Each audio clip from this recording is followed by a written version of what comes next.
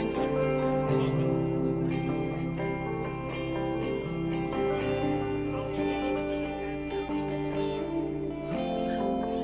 When is that happening? When is it happening?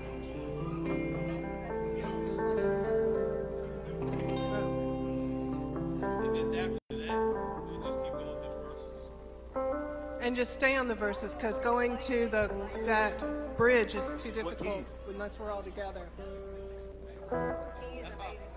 G. Too easy. Good morning. How are you? So during scripture,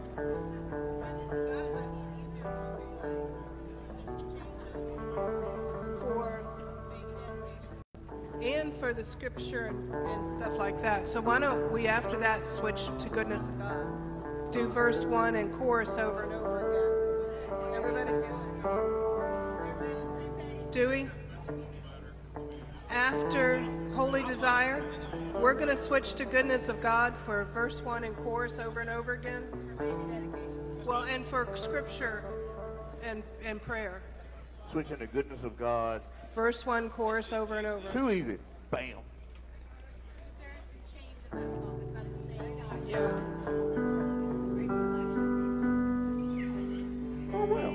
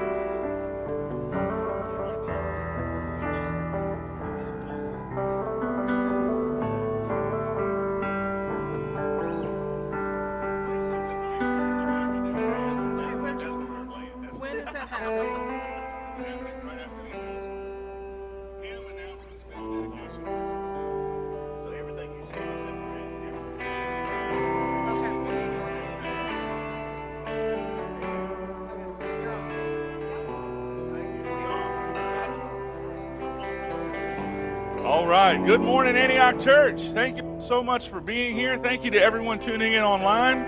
Let's stand to our feet and sing hymn number 165, Amazing Grace. 330. Amazing grace, how sweet the sound that saved a wretch like me. I once was lost, but now am found. Was blind, but now I see. Verse 2, 'twas grace. 'Twas grace that taught my heart to fear, and grace my fears relieved. How precious did that grace appear the hour I first believed. When we've been there, when we've been there 10,000 years, bright shining as the sun, we've no less days to sing God's praise than when we first begun. Amen. Amen. You can have a seat. Praise God.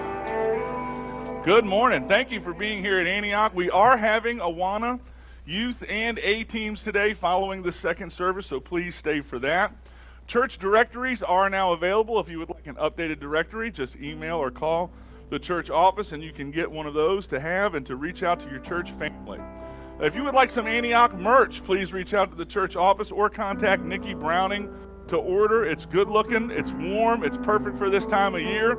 So get yours while supplies last. We are gearing up for our Hope for Appalachia missions trip. We are going back to Kentucky. We're going to be going there March 25th through the 29th. If you would like to be a member of the missions team that goes, please contact the church office. We can get you your application. You can start filling that out.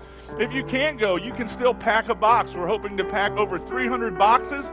The information for that is on these blue tables in the back. You get those 6-quart Sterilite containers and load them up with love. Amen. We're collecting those boxes until the end of February. So get yours and fill them up and bring them in, and we're going to line the front, pray over them, and send them on their way. We are having a called business meeting Wednesday, January the 31st. So if you're a member, we encourage you to attend. Ladies' Bible studies have started back up.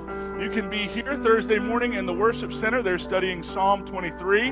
Or Thursday evenings at Nancy Kidd's house, they're studying the book of Amos. So there's lots of opportunities for the ladies to get involved. Amen. Amen. Today is Sanctity of Life Sunday, and I want to remind Antioch Baptist Church, and before I do that, I want to wish Pastor Jenny a happy birthday. Can we do that? Say happy birthday. This is for you. Come on up here. I just looked down and saw happy birthday, Pastor Jenny. Don't we love our youth pastor? Pretty sure you got some flowers in the kitchen as well. So you get those at your leisure. Amen. Anyway, like I was saying, today is Sanctity of Life Sunday. We're doing baby and child dedications today at both of our services. How many of you know the Bible says, and this is our theme verse for Antioch Christian Academy, that children are a heritage from the Lord. Amen. And I want you to know you're in a church that believes in the sanctity of life. We believe that God is the author of all life, and we advocate and we fight for the lives of the unborn, for those that are in need of adoption and in need of foster care. That's the kind of church that you're sitting in this morning. So I can't think of a better to dedicate children to the Lord. And I'm going to ask Justin and Jesse Crenshaws if they would come and bring their precious daughter, Amelia Ann. If the family members want to come with them at this time, they can. We're celebrating Amelia's life this morning, and we're dedicating her back to God. Just like he did in 1 Samuel chapter 1. Y'all turn and face the congregation. What a lovely family. Isn't it beautiful to see our church growing in every way, including the old-fashioned way? Come on, somebody. 1 Samuel 1, 27 through 28, Hannah prayed to God, and she said, I prayed for this child, and the Lord has granted me what I asked of him. So now I give him back to the Lord. His life will be dedicated to God. Just like Hannah, we celebrate by giving Amelia's life back to the Lord.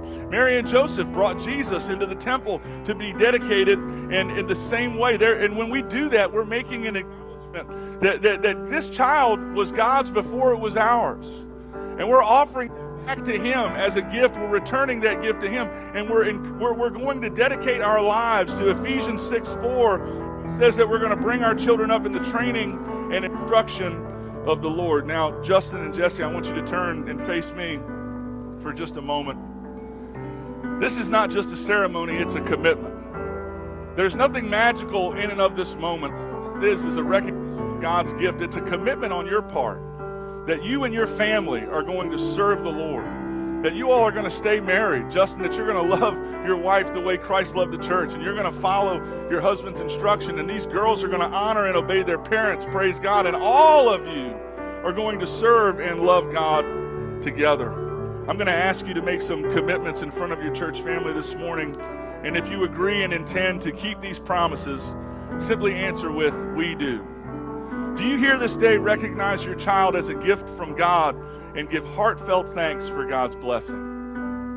Do you here this day dedicate your child to the Lord who gave her to you? Do you this day pledge as parents that you will bring Amelia up in the training and instruction of the Lord? Do you this day, they're saying we do, by the way, just in case you're wondering. Do you here this day promise your child to give Amelia every possible benefit of home, of school, and of church? Do you this day pledge to pray that God would prosper and bless her as she grows and develops? Do you promise to set a Christian example for her as she grows up? And do you promise to do everything in your power to direct Amelia to a personal saving relationship with Jesus Christ? Y'all can turn and face the congregation. Congregation, I'm going to give a charge to you as well. Would you stand as a demonstration of our commitment to pray and to teach and to train and to love on this family? Antioch Baptist Church, do you commit to love this family with the love of Christ? Praise God. Let's stretch forth your hand and let's pray a blessing over Amelia and her parents and her family. In Jesus' name, Lord, we thank you that you are the God of all life, that you are the giver of all life.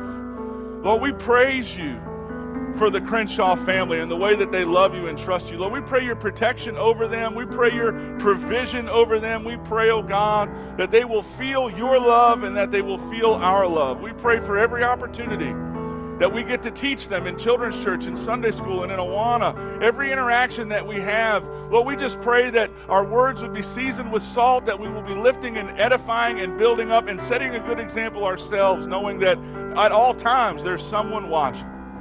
Lord, we just ask that you would bless this family, bless these children, and bless sweet Amelia. In Jesus' name we pray. Amen and amen. You guys can be seated. Congregation, stay standing as we worship the Lord this morning.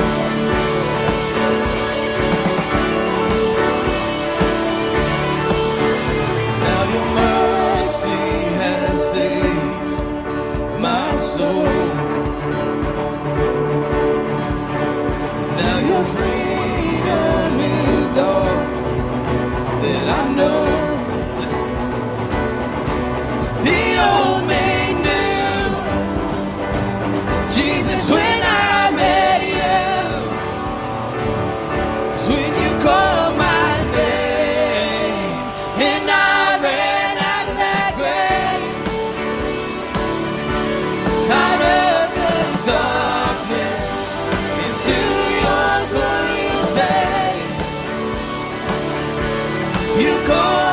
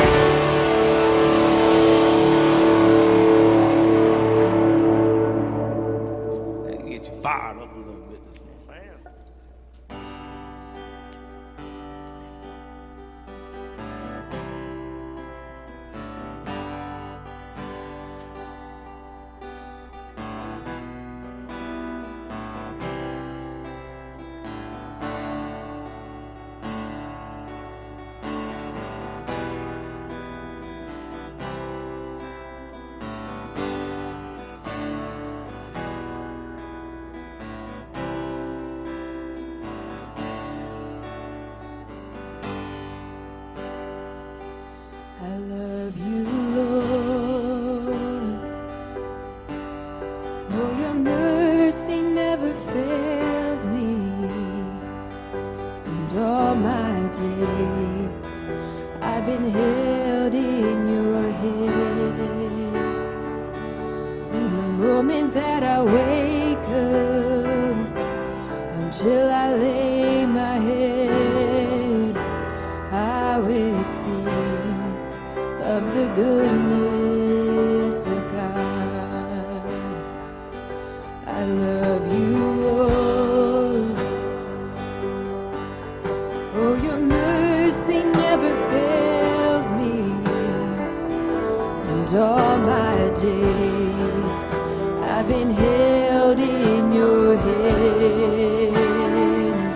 From the moment that I wake up until I lay my head, I will sing of the goodness of God. 'Cause all my life you have been faithful, and all my life you have been so, so good. With every breath that I am able, I will sing of the goodness of God. I love your voice. You have led me through the fire and darkest night. You are close like no other. I've known you as a father, I've known you as a friend, and I have lived in the goodness of God. 'Cause all my life you have been faithful, and all my life you have been so, so good. With every breath that I am able, I will sing of the goodness of God. Your goodness is running after, it's running after me. Your goodness is running after, it's running after me. With my life laid down, I'm surrendered now, and I give you everything. Your goodness is running after, it's running after me. Your goodness is running after, it's running after me. Your goodness is running after, it's running after me. With my life laid down, I'm surrendered now, and I give you everything. Your goodness is running after, it's running after me.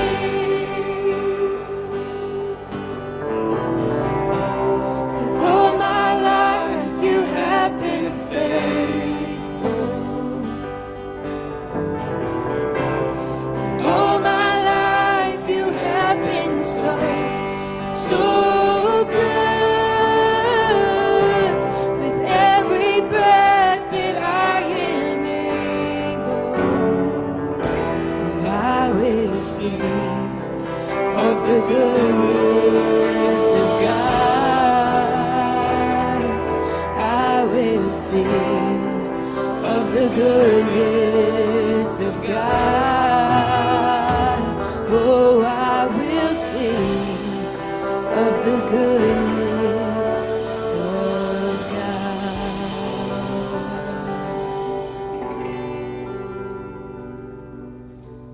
Let's pray this morning.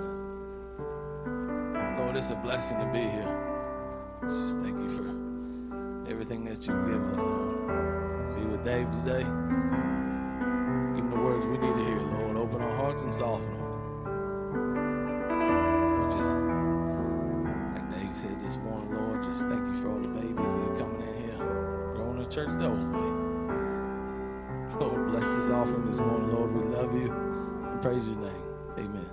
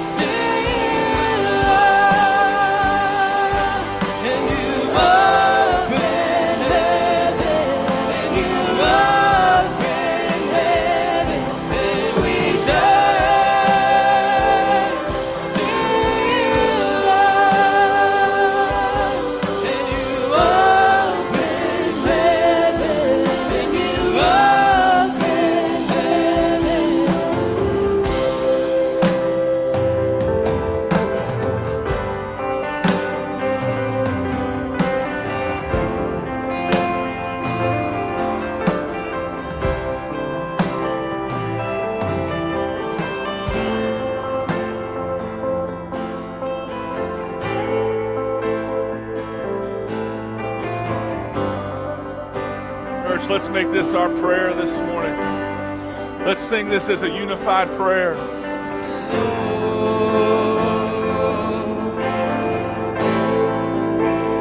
We pray, send a revival, we go.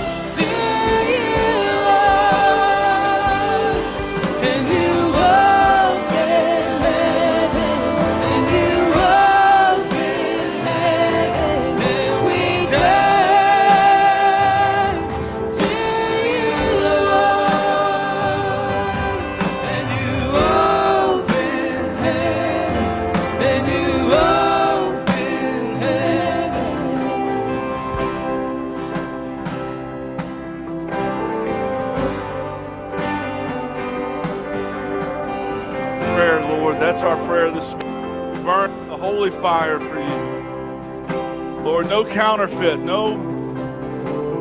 nothing strange or unauthorized, no half-heartedness, no just going through the motions. Lord, we want to burn with a holy fire so the world can see.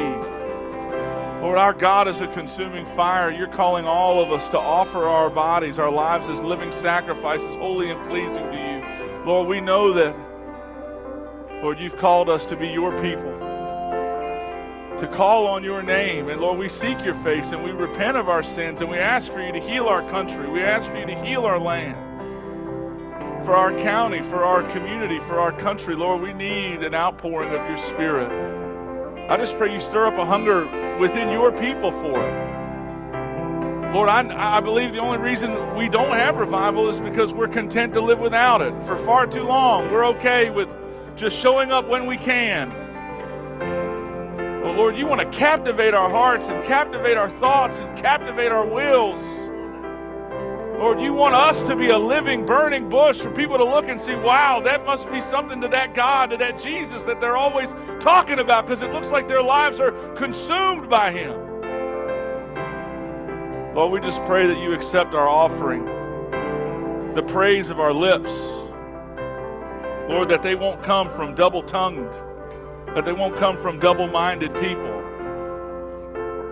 Lord, that we'll be wholly set apart for you. Hallelujah. We're in Leviticus chapter 10 this morning, verses 1 through 11.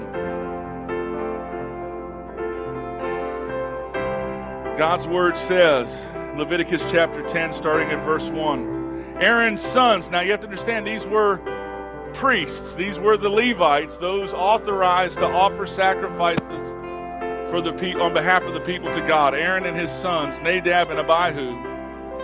Aaron's sons, Nadab and Abihu, each took his own fire pan, put fire in it, placed incense on it, and then presented unauthorized fire before the Lord, which he had not commanded them to do. Then fire came from the Lord and burned them to death before the Lord. Can you imagine being in church on that day? Verse 3, so Moses said to Aaron, this is what the Lord meant when he said, I will show my holiness to those who are near me, and I will reveal my glory before all the people. But Aaron remained silent. And Moses summoned Mishael and Elzaphan, the sons of Aaron's uncle Uzziel, and said to them, come here and carry your relatives away from the front of the sanctuary to a place outside the camp. So when they came forward and carried them in their tunics outside the camp, as Moses had said, and then Moses said to Aaron and his sons, Eleazar and Ithamar, do not let your hair hang loose, do not tear your garments, or else you will die, and the Lord will become angry with the whole community. However, your brothers, the house of Israel, may mourn over the tragedy when the Lord sent the fire. You must go outside the entrance of the tent. You must not go outside the entrance of the tent of meeting, or you will die. For the Lord's anointing oil is on you. So they did as Moses said. And the Lord spoke to Aaron, you and your sons are not to drink wine or beer when you enter the tent of meeting, or else you will die. This is a permanent statute throughout your generations. You must distinguish between the holy and the common, and the clean and the unclean, and teach the Israelites all the statutes that the Lord has given to them through Moses. Let's pray. Lord, we just praise you and thank you that Jesus, the perfect high priest, went to the cross for all of us to make us a holy priesthood unto our God. So now all of us, Lord, redeemed, sprinkled by the blood of the Lamb, and anointed with the oil of the Holy Spirit, sealed for the day of redemption. Lord, now we are your holy people, set apart for you. And we're so thankful for that amazing grace and your amazing mercy. So we can confess our sins, and you don't give us immediate judgment. You offer mercy and eternal life through Jesus Christ. We're thankful for the age of grace that Lord, we take for granted so often. But remind us that we are to be holy even as you are holy. And set that holy fire in our hearts. In Jesus' name, amen. Amen. You can be seated. We're in our series, The Whole Counsel of God. We're going from Genesis to Revelation week by week. Last week we were in Exodus. This morning we find ourselves in the book of Leviticus. And just a quick recap from Mount Sinai, Exodus 32, all the way to this morning. You know, you have to remember that God came down on the mountain to enter into a covenant of love with the people of Israel. That's why he saved them and redeemed them and brought them out of Egypt, was to enter into a covenant of love with them, just like he did with Noah and just like with Abraham and Isaac and Jacob. But as we saw last week, God's people behaved badly and they broke the covenant. They built a golden calf and called it Yahweh and worshiped it and thanked it for delivering them from Egypt. And this made God angry. This made God want to enact judgment on the people. He tells Moses, go down and sort your people out. So Moses goes down the mountain. He has the 10 Commandments in his hands. He throws and shatters the 10 Commandments. Then he melts down the golden calf, crushes it into a powder, makes the people drink it. Then he and the Levites purge the rest of the sin from the camp. Moses goes and intercedes for the people. God tells him to go back up to the mountain. And then Moses has to rewrite the 10 Commandments because he shouldn't have broke them in the first place. The Bible says, be angry and do not sin. Being angry is natural. Come on, somebody. Being angry and not sinning is supernatural. Praise God. So God gives Moses all of the covenant obligations and all of the commandments for the Sabbath, and all of the instructions for the tabernacle. The tabernacle was going to be the place where God dwelt among the people, and God traveled with the people.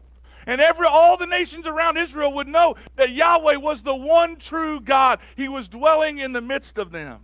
They build the tabernacle.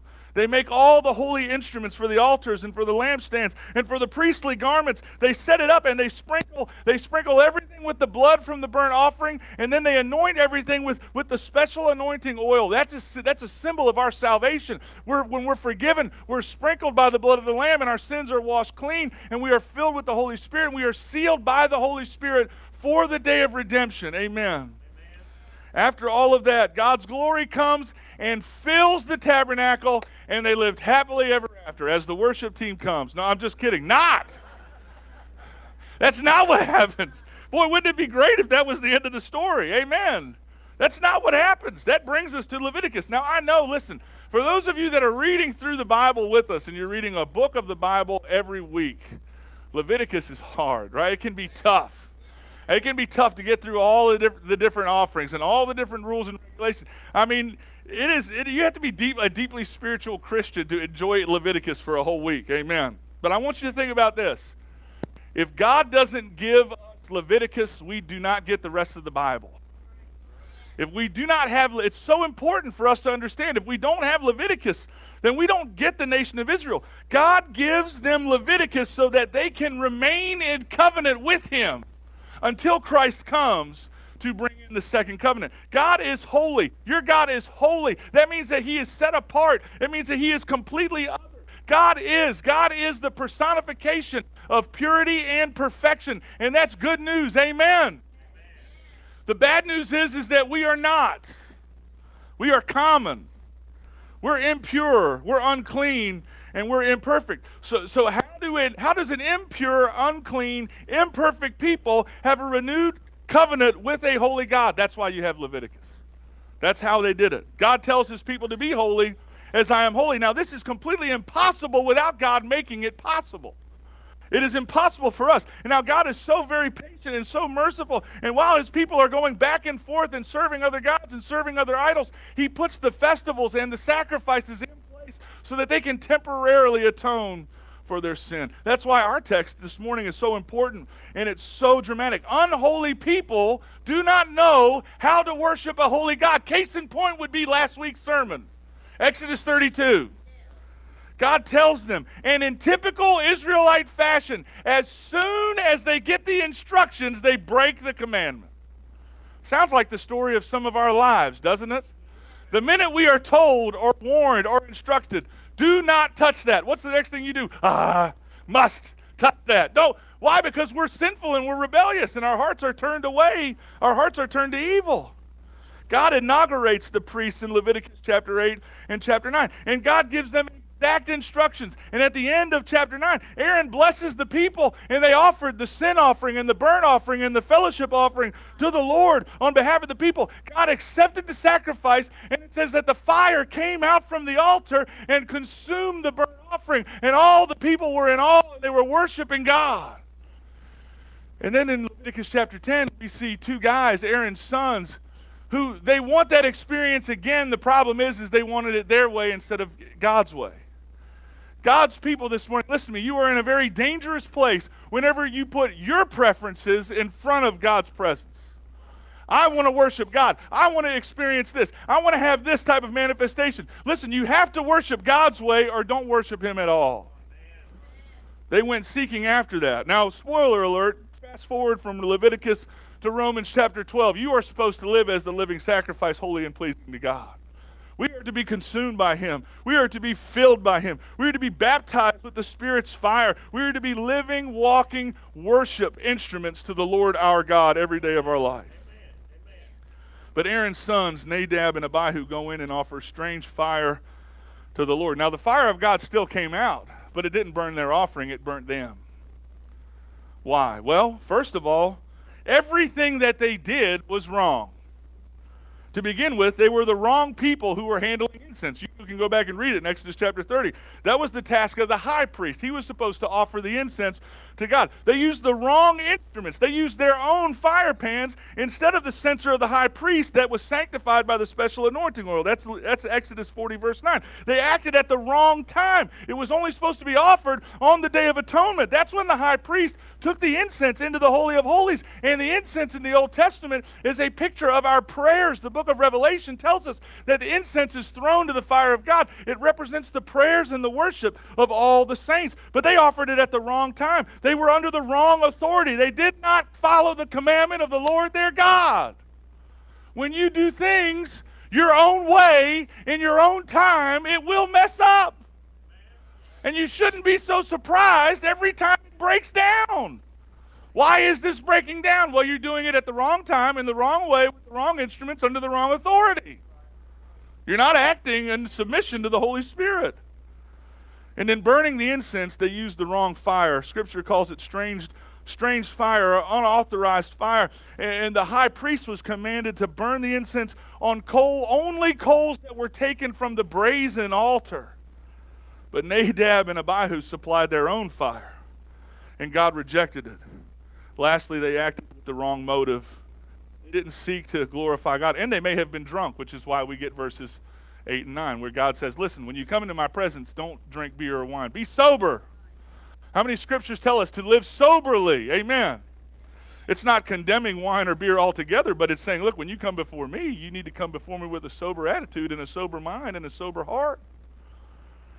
So how do we offer holy fire? I see three ways in this passage, and gosh, this is just scratching the surface, but it's what I can give you in the amount of time that I know you'll listen, and the amount of time that I'll stay focused. Amen. Y'all know how ADHD I am.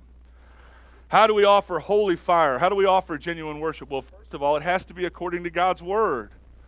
Secondly, it has to be abiding in the Spirit, the Holy Spirit. And lastly, it has to be applying the truth according to God's word. God fulfilled His word. Moses says, hey, Aaron, if you didn't know, this is what God meant when He said, I will show my holiness to those who are near me, and I will reveal my glory before all the people. Now, I'm sure Aaron, as a grieving father, didn't want to hear the truth at that moment, but the truth still is the truth even when the truth hurts. And the truth still applies even when you don't want to hear it or you don't think you're in a place to receive it. God's truth is applicable at all times and in all ways and in every area and portion of our life. And we have to worship. And Aaron is not even allowed to mourn.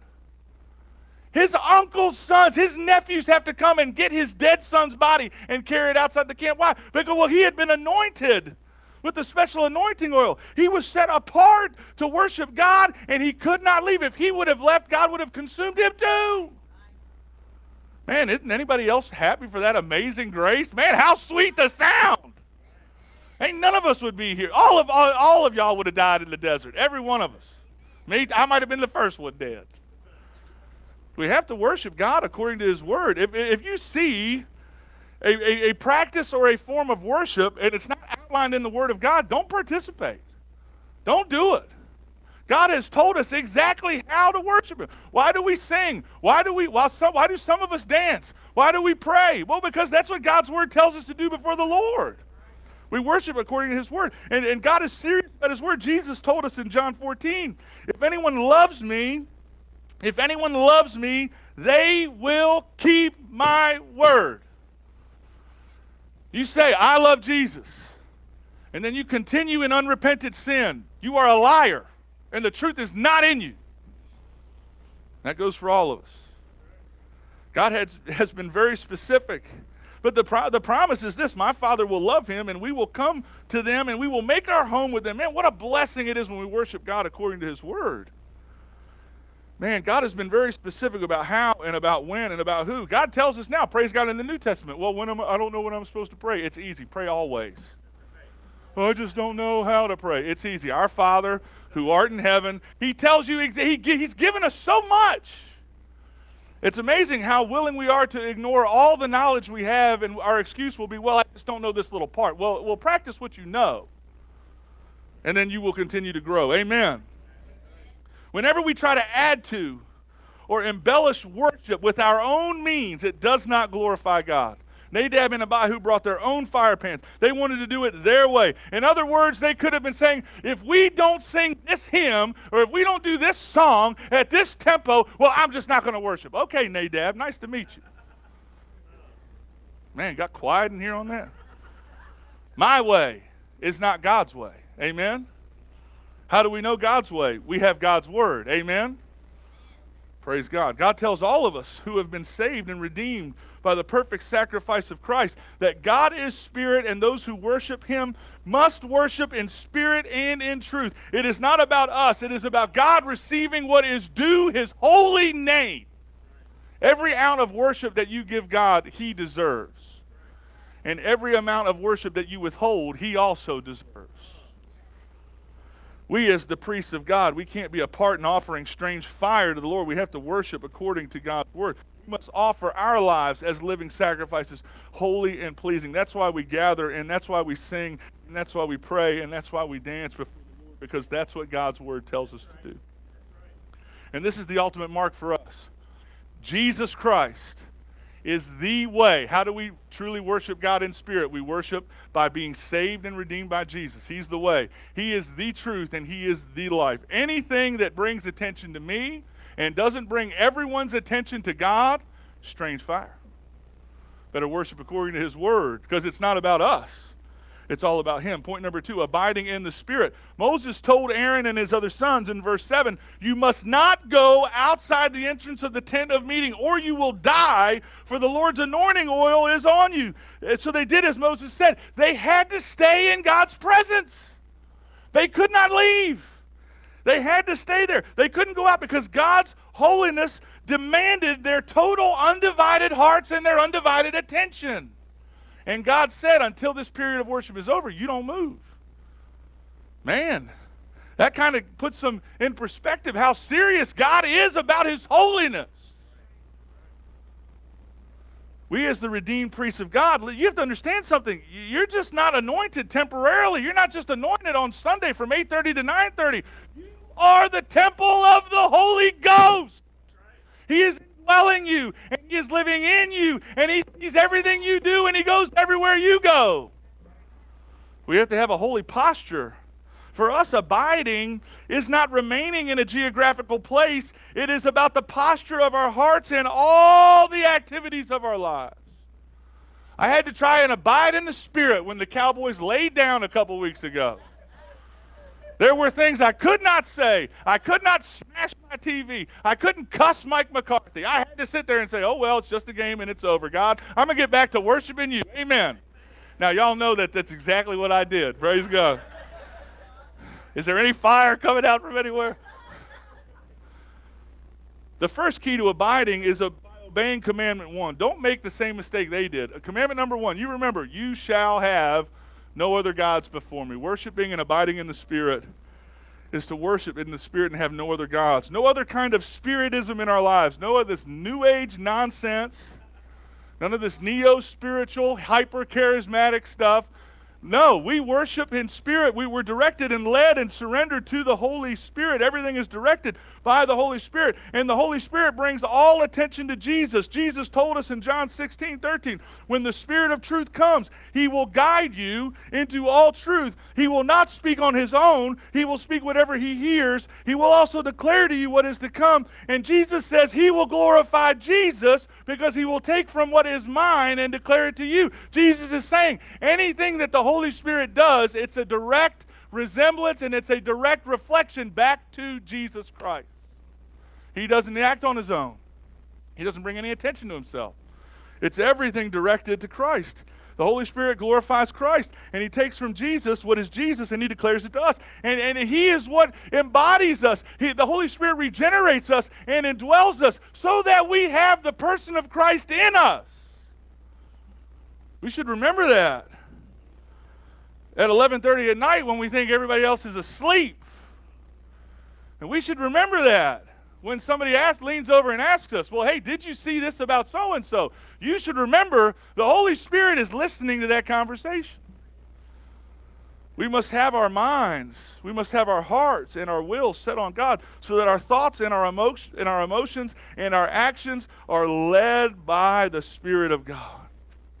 There can't be any other kind in our lives. How do I know if I'm abiding? It's simple. Look at the fruit. Jesus said this, you will know them by their fruits. In other words, what's the result of your life? What's the result of the conversation? You can read Galatians chapter 5, and I'll read Galatians 5:16, which says, I say then, walk by the Spirit, and you will not carry out the desire of the flesh. Well, listen, what's the fruit? What's the outcome of the conversation? Did you mar somebody else's image to somebody else? Well, that's not the work of the Spirit. That sounds more like the devil to me. That sounds more like the enemy. I mean, did it lead you to obedience? Is it producing love and joy and peace and patience and kindness and goodness and faithfulness and gentleness and self-control? Or is it leading other people away from God's service? Well, you have to. If you're not abiding in the Spirit, you won't be producing the fruit of the Spirit. We abide in the Spirit. Here's a no-brainer. You abide in the Spirit by abiding in the Word. I hear these super spiritual people all the time talking about the Holy Spirit said this and the Holy Spirit said that, and I don't hear them say one piece of Scripture. Well, if the Holy Spirit didn't say something from here to you, it probably wasn't the Holy Spirit talking to you. And that's why the most important gift of the Spirit ain't prophecy and it ain't tongues, in my opinion. We need the discerning of spirits. So that you can know not everybody that comes and says, I have a word from God, is walking in the Spirit. False teachers, false prophets have gone out to deceive many. Jesus said if possible in the last days, they would even deceive the elect of God. And we're arrogant enough to think, oh, I'll just read a little extra, I'll just read the verse today, or I'll just see what Pastor DJ, you better start abiding in the Word of God. Y'all don't want to hear that. Colossians chapter 3. So let me practice what I just preached and give you some scripture. Colossians chapter 3, verse 16. Let the word of Christ dwell in you richly. Oh, I love that. Dwell, a synonym for the word abide, in you richly. It means that if you had to give a loan, you would have plenty to give out and then more to keep yourself on the holy path. Come on, somebody. I don't even have to give you a loan, praise God. I can give you a gift. Here's what God's word says. Well, I just don't know. He just seems so, oh my goodness, he just seems so perfect. Oh, and he's so dreamy, and oh, he took me to my favorite. Does he love Jesus? Well, you don't need to finish that sentence. Well, I think he went to church when he was little. And listen, that don't mean he can go to church and he can still be a son of the devil. I'm not saying that. Don't mishear me. But what I'm telling you is this. When you are dwelling and abiding in the Word of God, it comes out of you. Let the Word of Christ dwell in you richly, teaching and admonishing one another in all wisdom. Oh, I love that. In all of heavenly wisdom. Singing psalms and hymns, praise God, and spiritual songs with thankfulness in your heart to God. We abide in the Spirit by abiding in the Word. We abide in the Spirit by worshiping and praising God. Psalm 150, verse 6, let everything that has breath praise the Lord. Are you breathing? Look at your neighbor right now and say, are you breathing? Shake them. Some of them are falling asleep. Turn around in the back and smack a couple of them. Are you breathing? You got breath in your lungs? Then let everything that has breath praise the Lord. Praise the Lord. Praise the Lord. Think about Paul and Silas in Acts chapter 16. It says about midnight they're locked up and they're chained for doing the right thing, wrongfully beaten and imprisoned and thrown in prison. And it doesn't say the first call that they made wasn't to their lawyer. It was to their heavenly Father. And it says about midnight they were praying and singing hymns to God, and all the prisoners were listening to them.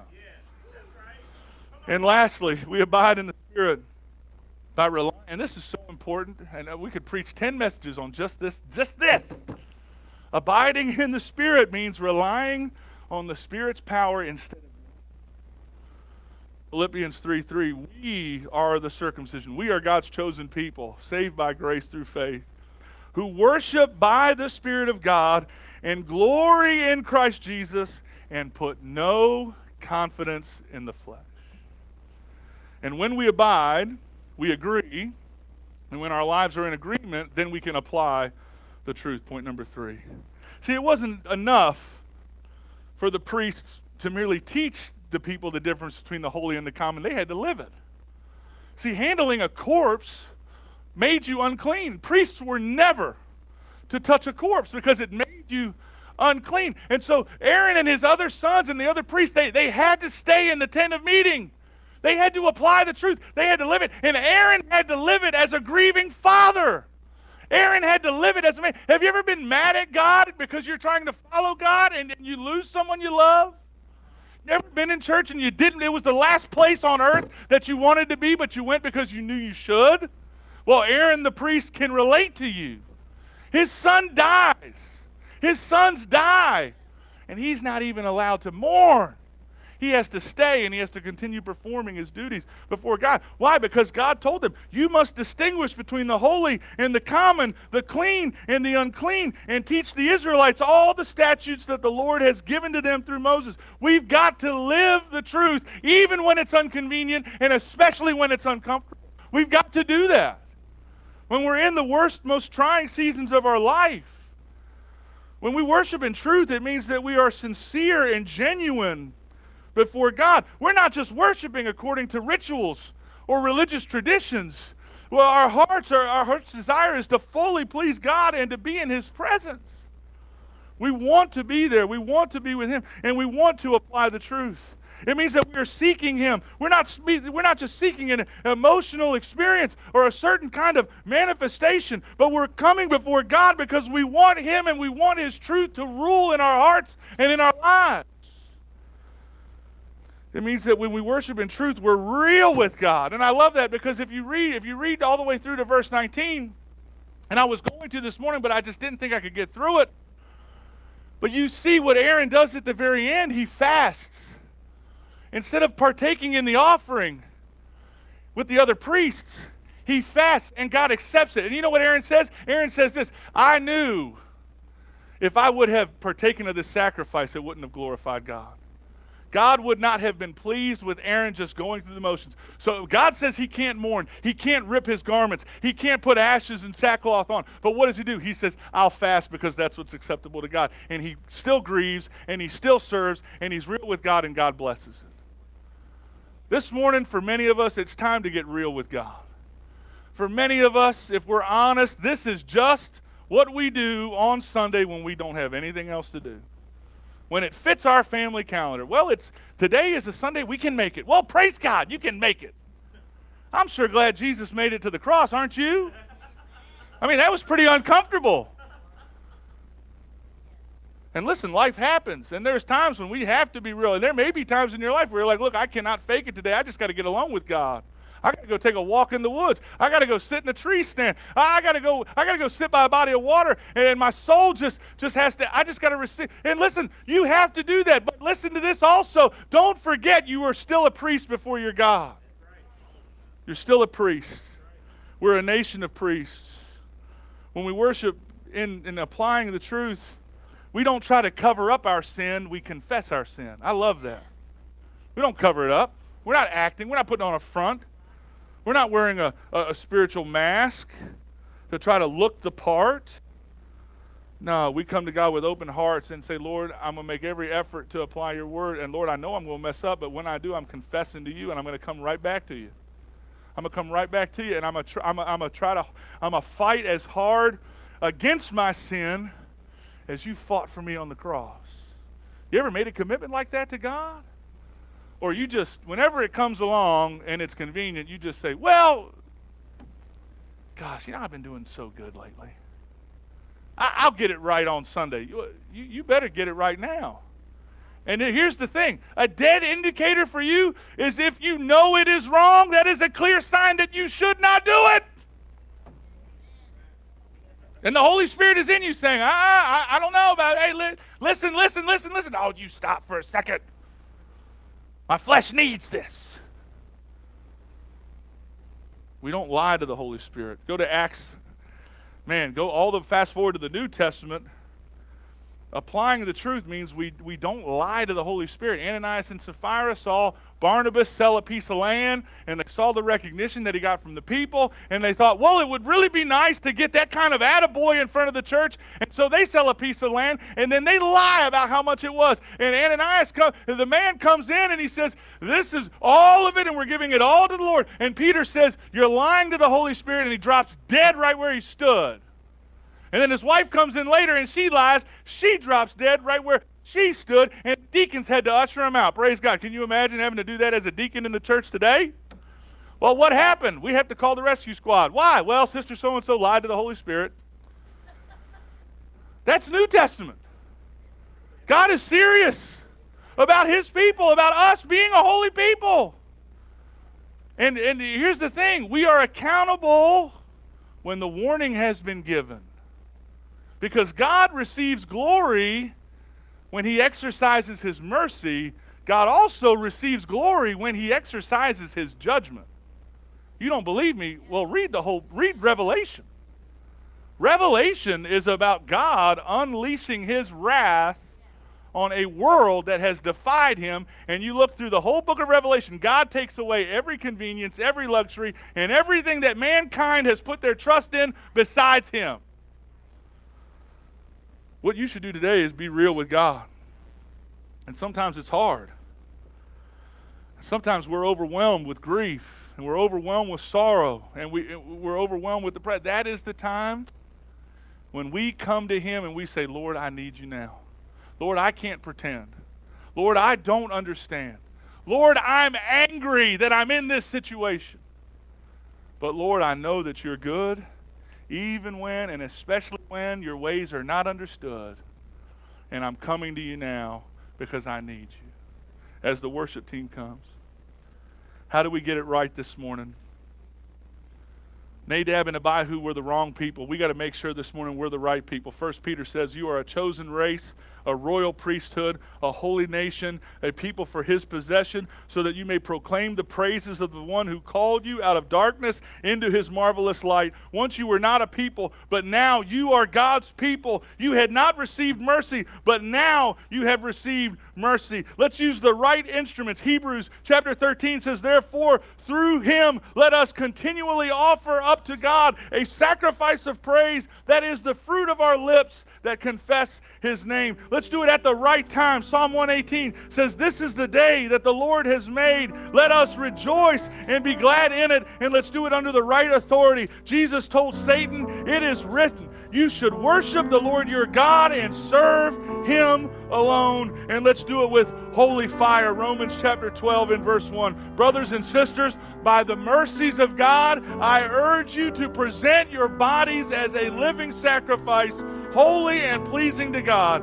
This is your spiritual act of worship. One question, is your life offering genuine worship to God this morning? The thing is only you know. I can't judge. I can't look at your life. I don't know what you're going. I don't know the ins and the outs, but God does, and you know. Let's pray. Heavenly Father, I pray that all of us this morning would offer genuine worship to you. Lord, I pray during this time, if there's anyone here who doesn't know you as Savior, if they've never given their life to Jesus Christ, I pray this morning you will convict them so that they can become one of your people. Lord, I pray for those of us who have just been going through the motions, just been showing up to show off, to see our friends, and then to go about our business. I pray, put a holy desire in our hearts. Convict us and draw us to yourself, and remind all of us this morning, Lord. Remind us all of your goodness, and may your goodness and your mercy inspire us to live for you. In Jesus' name we pray. Amen. If you need to come, this altar is open. Let's stand together and sing. I love you, Lord. Oh, your mercy never fails me. And all my days I've been held in your hands. From the moment that I wake up until I lay my head, I will sing of the goodness of God. I love you, Lord. Oh, your mercy never fails me. And all my days I've been held in your hands. From the moment that I wake up until I lay my head, I will sing of the goodness of God.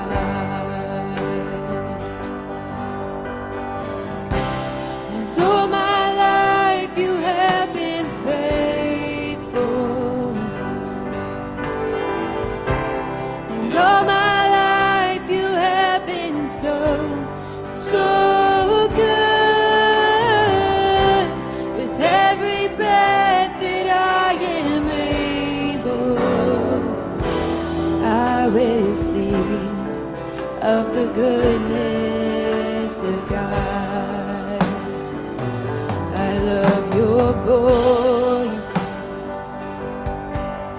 You have led me through the fire in darkest night. You are close like no other. I've known you as a father. I've known you as a friend. And I have lived in the goodness of God. Yeah, 'cause all my life you have been faithful. And all my life you have been so good. With every breath that I am able, I will sing of the goodness of God. Your goodness is running after, it's running after me. Your goodness is running after, it's running after me. With my life laid down, I'm surrendered now, and I give you everything. Your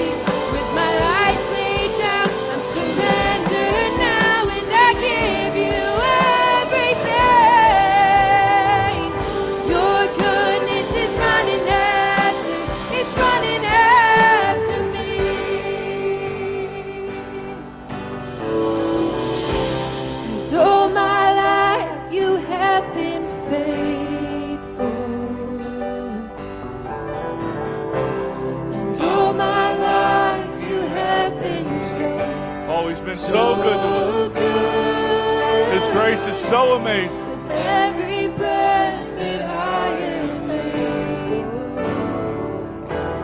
I will sing of the goodness of God. Oh, I will sing of the goodness of God. Oh, I will sing of the goodness of God. Heavenly Father, we just praise you and thank you for your goodness and your grace. We thank you for the new covenant that you instituted and sealed with the death, burial, and resurrection of Christ and the sending of the Holy Spirit. We just ask that you help us, Lord. We want to offer genuine worship. We want to offer holy fire to you. We want our lives to be filled and marked by your presence. So, Lord, I just pray you give us the grace as we go. Help us, oh God, to distinguish between the holy and the common, the clean and the unclean in our lives, to surrender and listen to your voice so that we can live our lives as holy and pleasing sacrifices, because you are worthy of nothing less. You are worthy of all we can do and more. Give us the grace to do it. In Jesus' name we pray. Amen and amen. God bless you. Go and live as a holy fire.